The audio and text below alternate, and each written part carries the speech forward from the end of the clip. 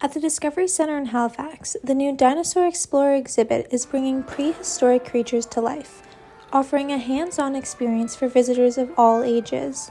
But beyond the excitement of towering T-Rexes and fossil digs, the exhibit is part of a larger mission, making STEM education more accessible for young people across Nova Scotia. Engaging students with STEM fields is a great way to develop their critical thinking skills, their problem-solving skills, by having experiences that they can, see and do things, touch and feel things. Like our visitor experience team, for example, are bringing out fossil specimens, our collection, to engage with visitors around this exhibit.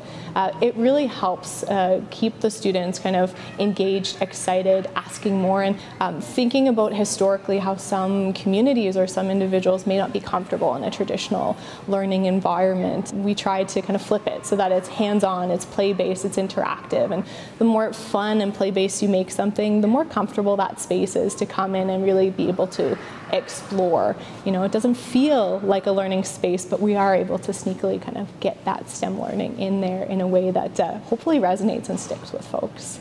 Through programs like Youth Empowerment in Science, or YES, the Discovery Center works to provide hands-on STEM experiences to students who might not otherwise have access. But right now, the program is only able to reach about 20% of Nova Scotia youth. The largest reasons we're only able to reach 20% of the province is, one, just geographical location, isolation, but also funding to get out and do programs. For many educators, bringing interactive STEM learning into the classroom isn't always easy.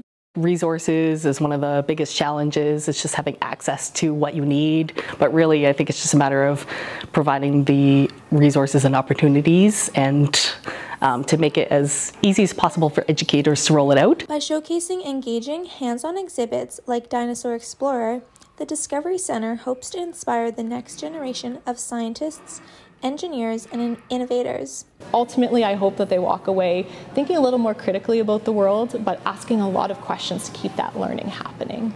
Lynnette, Alford, The Signal.